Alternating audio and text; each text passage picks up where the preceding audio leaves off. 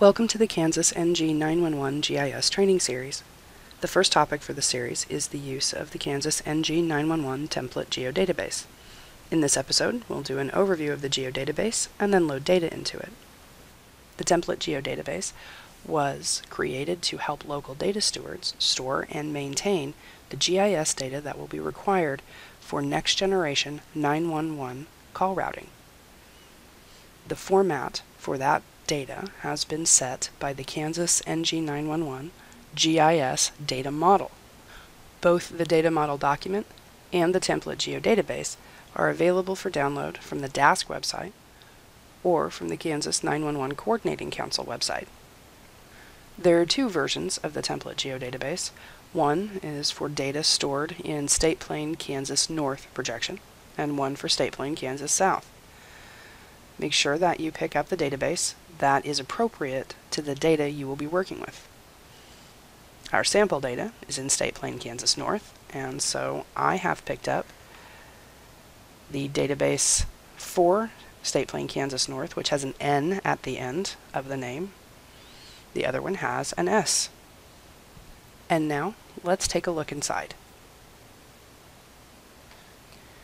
Inside the template geodatabase, you will find the featured dataset called NG9-1-1, which contains all of the spatial data that is required for call routing. You will also find the road alias table, which is a table of alternate road names, and the relationship class that ties that road alias table back to the road centerline layer. Inside the featured dataset, you will see all of the spatial data, as well as the topology that keeps it all working together appropriately.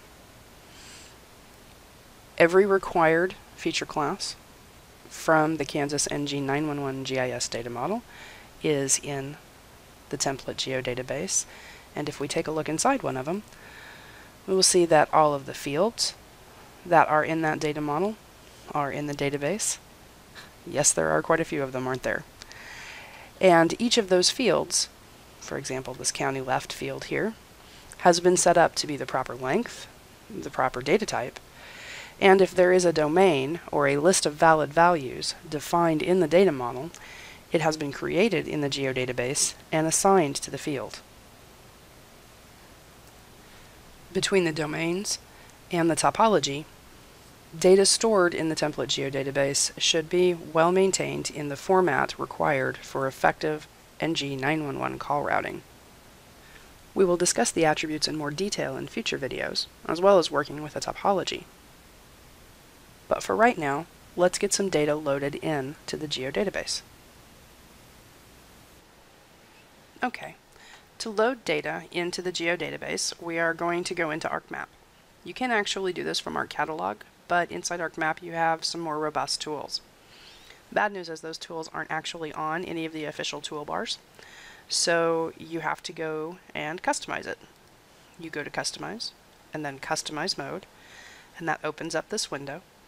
On the Commands tab, you come here and you type whatever command that you're looking for. In our case, load objects. Alright, if you haven't ever customized a toolbar before, don't worry. It's very simple. You just grab the command, just click on it and drag it. You'll see it comes with you, and then you place it wherever you want it, wherever it makes most sense to you. I'm going to put it at the end of my bottom toolbar. There you go. Close the window, and now I have the load objects command available to me. You'll notice that it is grayed out right now. That's because in order to do load objects, you have to be inside an edit session, and that means we have to have a feature class loaded. And in this case, we are going to grab the authoritative boundary layer. So here's our database, here is our empty authoritative boundary layer. We're going to click Add. There's no data in it, as you can see, and we're going to begin editing it. Since there's only one feature class in the table, you can just go to Editor and start editing. And now Load Objects has lit up for us. So when we click that button, we get the object loader. So we need to grab our input data. This is the data that we're going to load in. So if I open this up, I actually have shapefiles, and for our test data here, the authoritative boundary, or the boundary of the area for which my data is authoritative is actually the county boundary. So I have this county poly layer or county polygon layer. I'm going to click on it and hit open. And it populates it in this thing here, but you have to come down and click add it to the list. As you can imagine, you can add more than one layer to load at a time, but for our purposes, we only need one. So we'll click next. You choose a target layer for the objects to be loaded into. We only have one, so we have a pretty simple decision here. And we click next. And now we need to match up the fields that are in our shapefile. You can see them if you click here, with the fields that are in our feature class so the data can transfer over. Now, this particular shapefile is pretty simple. There's only 3 fields and only one of them is significant to us, and that's the name field. I'm going to have that come over and populate the display field in the feature class. And click next. Now you have the option here to load all of the source data or to load only the features that satisfy a particular query. The shapefile that we are working with only has one feature, so we're just going to go ahead and load everything. Click next. And these are some options that you have that we're going to go over with another feature class for this particular when they don't apply. So we'll hit next. Then you get a summary showing you the answers to all of your questions. If you're happy with them, we'll click finish. And now we have the authoritative boundary layer loaded. If you do load this and you don't see anything, don't panic. You're probably just zoomed to the wrong extent. You can right click on the layer and go to zoom to layer, and that'll bring it up on the screen. So we had one polygon in our shapefile. We now have one polygon in our feature class. And if we go to open the attribute table, we'll see that the only fields that have been populated are the display field that I brought over and the 2 fields updated by and last update that I have set to automatically populate in this data. And I'll be showing you how to do that in a future video. But we have just loaded the authoritative boundary. Next, we're going to go to the road centerline file. So our first step is to add the road centerline feature class, the empty road centerline feature class, to our table of contents and to our map. We are still in the edit session, so we can just go to load objects and grab our input data. So I have a shapefile here that is the streets layer, and I am going to bring it into the input data window. I'm going to add it again. Hit next. It's going to ask me again to choose the target layer. It has the right one selected, so I can hit next. And now we're going to deal with fields for a minute. So now we're looking at a situation where we have a lot more attributes and some of them are already populated. If you scroll down here in the list, you'll see all of these attributes over to the side. We know we have left from, left to, right from, and right to inside the data. So we need to go in and grab. This is the left from, left to, right from, right to, from the shapefile.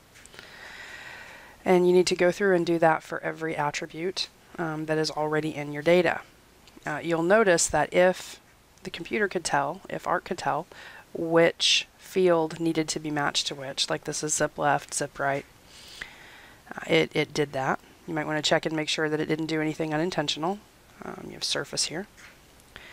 And if you get messed up or offline, you can hit reset and that takes them all back. But once you get them all set, you click next. For the purposes of this discussion, we're going to say that we want to load all of the source data or all of the street segments. So we're going to hit next. And now we have these questions available. The first one is asking, do you want me to snap to features that are in the map already? It's not really something that we need to worry about. The second one, though, may be. It's a question about validation. And basically what it wants to know is, once you get everything loaded in there, do you want me to go back and check, making sure that all of the values you have in fields, which have defined domains, are correct? If you have been doing a lot of work with your data already, and it is already very close to the standard presented in the Kansas NG9-1-1 GIS data model, then you probably want to say yes here. If you anticipate that most of the stuff has already been resolved, then you can have the application actually select the features that do not meet the requirement and show them on your screen once the data loads. It could be really helpful. If you haven't been working with your data, or you have fields that you are certain are not going to meet that data model standard yet, in all likelihood it won't be very helpful. On my street centerline layer, the one that I am loading for this demonstration, if I were to ask it to validate, it would actually come up and select every single feature and say all of these need to be checked, which I already know, because a couple of the fields I don't store the same way the data model requires them to be stored. So if you are in a position where you feel like your data is very close to done, I highly recommend using that validation feature. Otherwise, just leave it as no and go on by. So again, we get the summary, we hit finish, and the load begins. Now this has about 4,000 or 4,300 actually features in, so it's going to take a few seconds to load, but not too long. And there's my street layer. Let's take a look at what we got.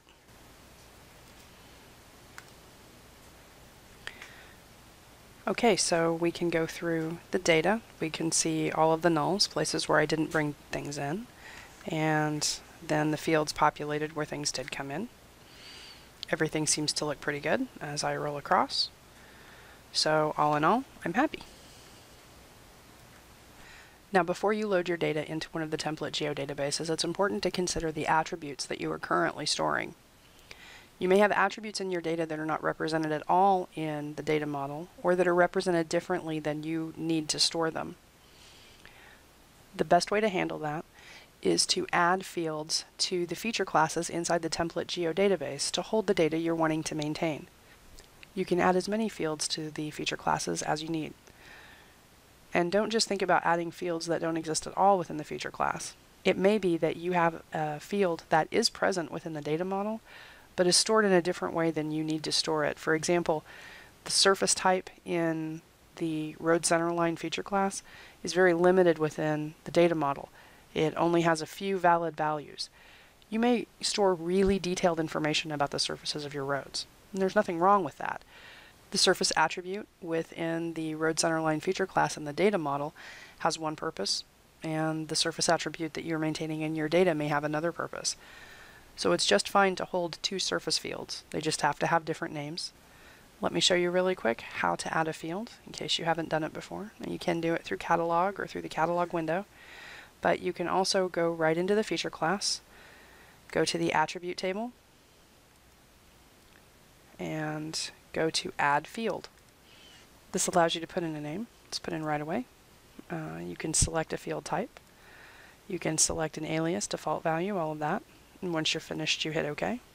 And it just adds your new field directly to the attribute table that's present. If you do this before you load your data, then when you load your data in, you can select to assign those values to come over, and you'll have not only everything you need to meet the data model standard, but also all of the data that you have been recording and using locally. So that represents the end of the loading data video.